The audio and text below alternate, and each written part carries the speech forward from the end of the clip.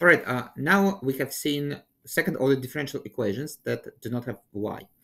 The other type of differential equations that we can reduce, well, second order equations that we can reduce to first order differential equations are second order differential equations that do not have x. Now, here is an example of this, right? So here, the second derivative of y is present, right? So it's just this. Y itself is present, and the first derivative is present, right? But there is no x. Now, the trick to do it is kind of, it is a very neat trick, so to say, right?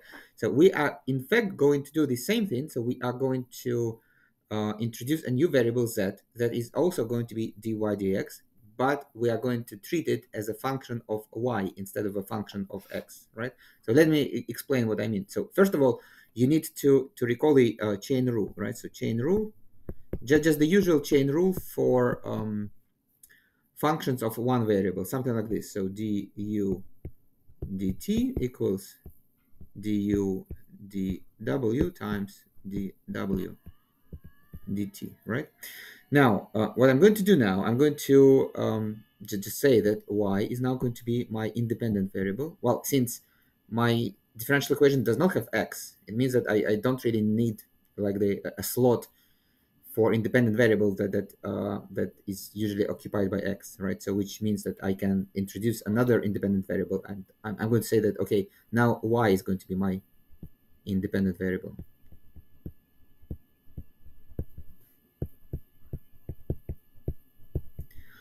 All right, and then I'm going to say that my z is going to be dy dx, and then I will want to figure out what the second derivative uh, of y is, right? So, and the second derivative, so y double prime, is really the derivative of the first derivative of dy dx, so which is really the derivative of z, dz dx, right? But again, since I do not have x, essentially, right, I shouldn't differentiate with respect to x, and here the chain rule comes comes very handy. So instead of differentiating my z with respect to x, I am going to differentiate z with respect to y and multiply this by the derivative of y with respect to x, all right? This is the chain rule. But now notice that my dy dx is just z, right? And this is really dz dy times z. Okay, so when I do this transformation, so my left hand side, which is the second derivative of y with respect to x, it just becomes dz dy times z. And in the right hand side, my dy dx, it just becomes z. And my y stays as is. It remains the same, only now it is treated as the independent variable. Okay? All right, so this is what we do here. And essentially, the rule here is that we are going to basically keep y as is. So we are going to replace y with y. But now we are we consider that it plays the role of x, so it is an independent variable, so it is independent. Then my first derivative y prime, it kind of becomes just z, and my second derivative y double prime becomes z times z prime. But now this z prime is really dz dy rather than dz dx. Okay, so that's the idea. And by doing this, we essentially change the second order derivative y double prime to the product of z and dz dy. So, but the order of the differentiation remains, well, it becomes 1 instead of 2. So it is kind of a neat trick here, and by doing this, we will also reduce our differential equation to a first order differential equation, right? So here is how it goes. So again, so recall that we are replacing y with basically y, but now it becomes an independent variable. Now dy dx kind of becomes z, and the 2y dx square becomes z times dz dy. Okay, so let me do this. So now the left hand side is now z times dz dy equals minus 2 times. To be honest, I don't really understand why it is minus. Okay, let me keep it as is. So minus 2 over 1 minus y times dy dx is really z squared. Right? Okay, now the next thing that I can do, I can really basically erase z here and here. I will cancel by z. Well, strictly speaking, when I do this, I actually divide by z, and if I divide by z, then I need to check what happens if z is 0. But notice that if z is 0, then the 0z is going to be a solution of the original differential equation before I cancel by z, and it's also going to be a solution of the new differential equation after I divide it by z. So it's not going to pose a problem here because, well, it's just for this particular example, I don't really have to do anything about it. Now, this is a linear differential equation, so I'm going to move everything over to the left-hand side. So it's going to be basically, well, let me do it like this. So it's going to be this, right? So plus is 0. So this is a linear differential equation. And the integrating factor is basically, to find the integrating factor, I write e to the power antiderivative of this. So 2 divided by 1 minus y dy.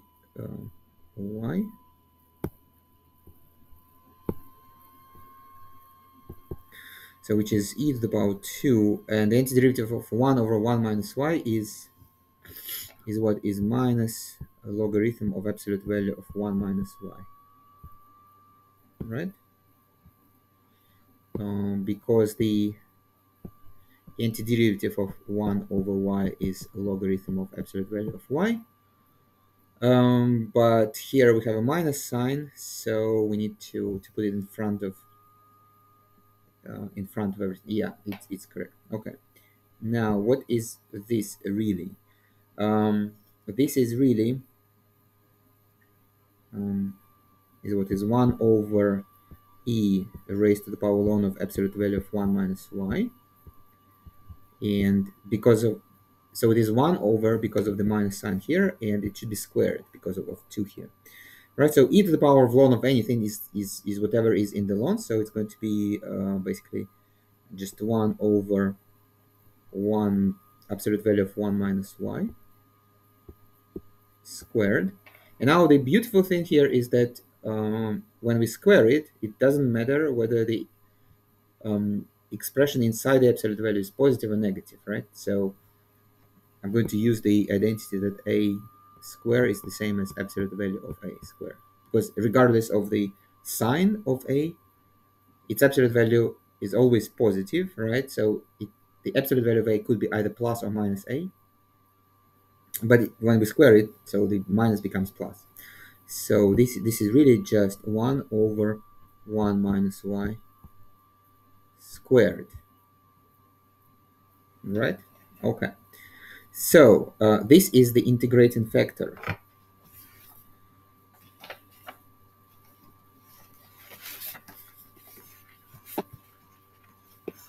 Now, multiplying by the integrating factor, so notice that the right hand side is 0.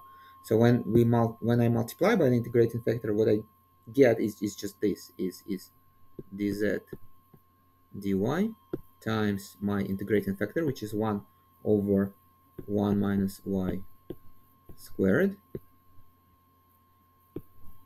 I'm sorry.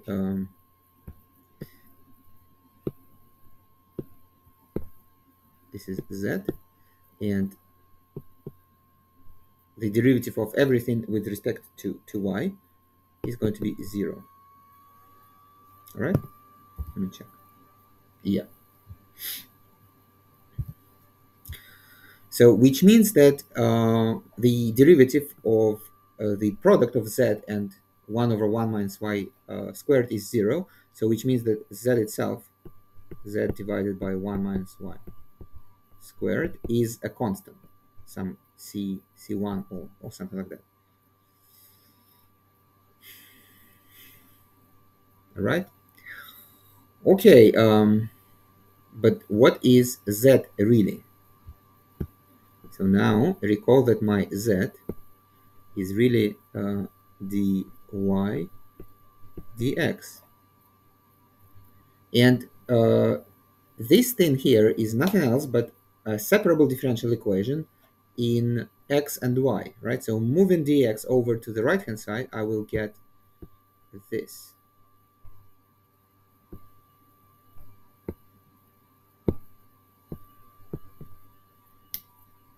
Now I've got to integrate again to solve it. So I'm going to integrate this.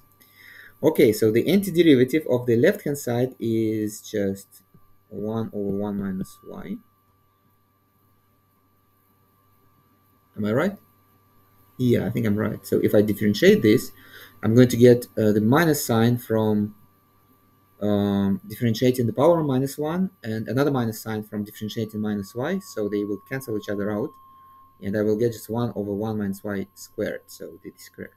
So this is going to be c1x plus c2.